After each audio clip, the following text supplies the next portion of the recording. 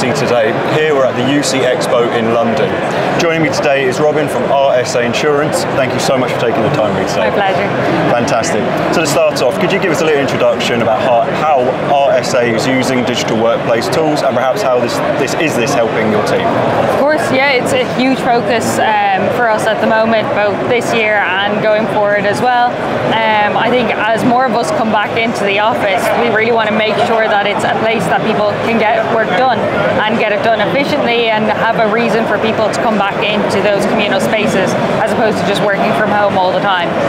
We're a hybrid organisation. We're not going to suddenly ask all of our employees to come back into the office. We're committed to hybrid work, but we understand that there's a kind of a time and a place for different types of work, and having those collaboration spaces in the office is really, really important to us.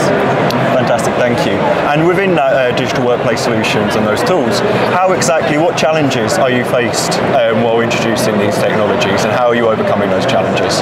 Yeah, I suppose the actual technology sometimes is the easy bit. A lot of it is around getting adoption and bringing people along on the journey. People are under so much pressure in the workforce, constant change, there's huge change fatigue in many organizations, and we want to avoid that as much as possible and make it simple for them just to use technology.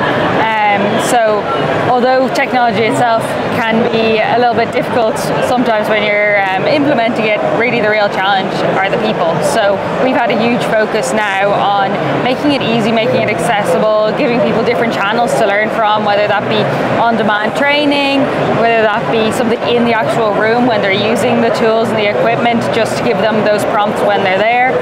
But then also selecting the right tools that make it easy and simple for people to use is a real key point that we kind of focus on from the very beginning.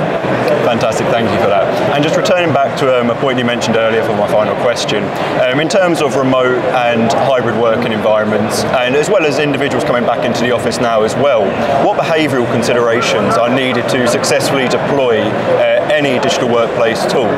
How can firms successfully deploy as well as scale these tools considering the behaviour of their workplace employees? Yeah, I suppose it's going back to having multiple channels and making sure that people are accommodated in a variety of different ways. So making sure that people are trained and there's adoption materials available both on demand, live in person, live on the web, and really kind of giving people every opportunity to come on that technology change journey with us. And then similarly, having things in the office for people to go into to actually have a purpose when they're working from the office, or have a purpose when they're working from home or remotely, like me working here today. So making sure that we've got technology that supports people no matter where they work, regardless of location. People should be able to get the same job done securely is kind of my motto. Fantastic, thank you so much for that. But that's all we got time for today. Thank you so much for joining me and giving your insights. It's been really interesting. Lovely, thank you so much. I'm Rory from UC today. Thank you very much for watching.